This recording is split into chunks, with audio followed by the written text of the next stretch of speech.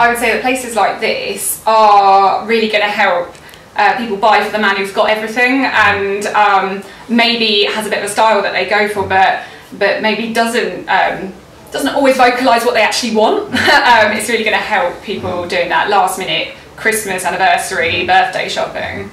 Yeah, because I think that currently, if you're kind of stuck for gift ideas for guys, you know, I have to buy gifts for relatives and friends.